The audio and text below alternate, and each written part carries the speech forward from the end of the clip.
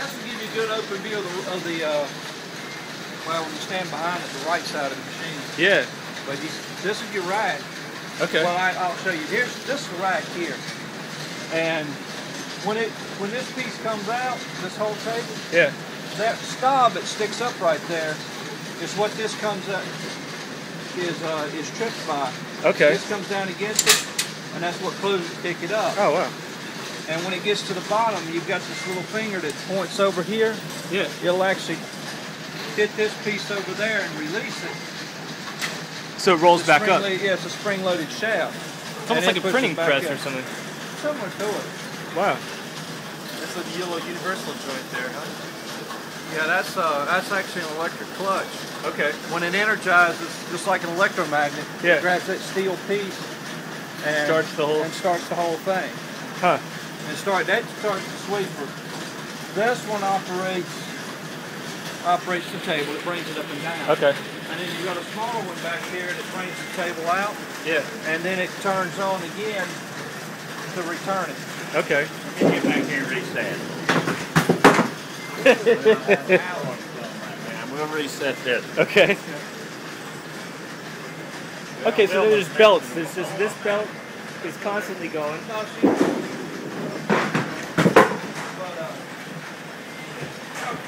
on back here. Yeah. Yeah, you can see more back. So your pins enter through there. There's a little gate. Okay.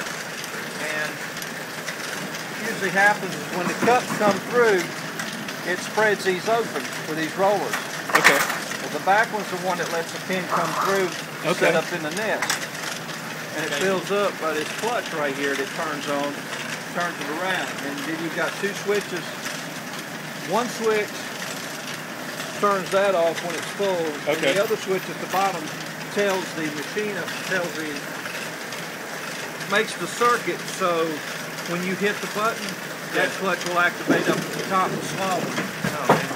So it can send it out, and that's what the double pointed cam is for. Okay. Because it turns that clutch off until it comes back up, and the switch in the front is then activated to start it again long enough to get the cam off of the switch to complete the circuit and keep it running until it comes back here. And then when it does, the point pushes it back down again. Okay.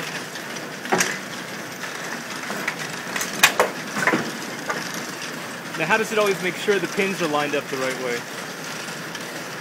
Like when they hit this, how do they know the... Well, the head of the pin is the head, because it's actually being held right here. Oh, okay. So the head of the pin will always go down to the bottom. Yeah. So if it comes to the front, it gets picked up and lays. If it comes in bottom first, when it's picked up, the head of the pin is basically level. Okay. It's just gravity that works. Yeah. And that's what keeps it in place. Wow. So it's always loaded the correct way. Yeah. And then it's just one motor. Running this whole thing? Yeah.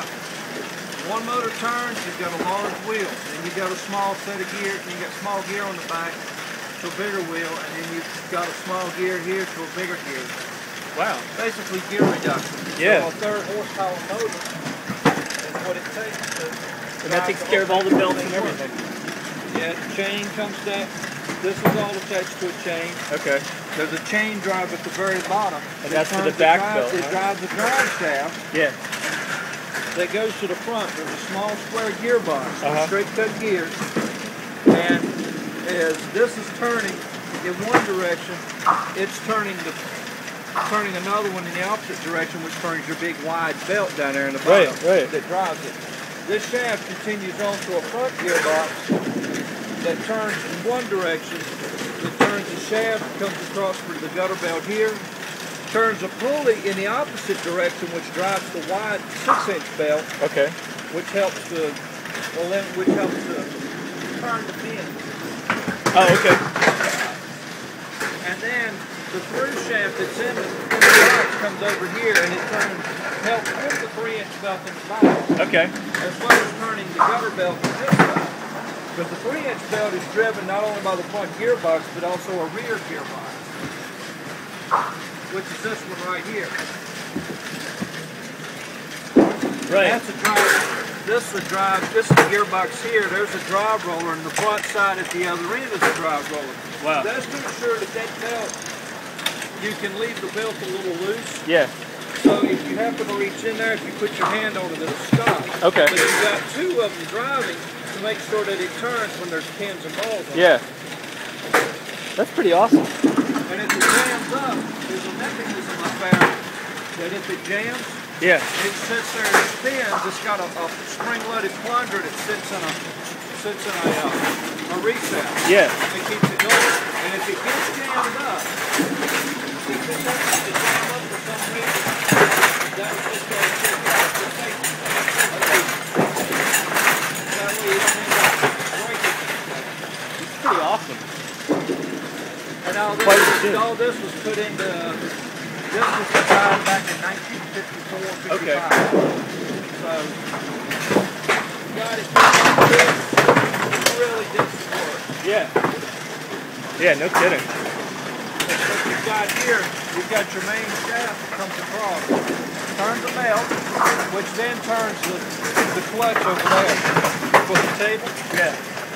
And then it comes across and there's a gearbox in here and here that allows that turns the gears over there for the clutch plate. Wow. So when they energize, they lock in. Yeah. And it sends everything up. Man. Yeah, not to mention the sweeper and everything. Yeah. Just start the sweeper.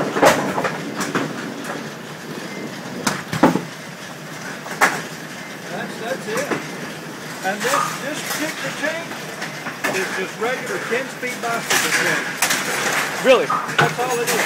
They call it 543, but it's 10-speed bicycle chain. Okay.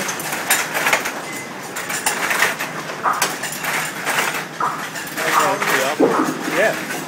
Thanks, Mike.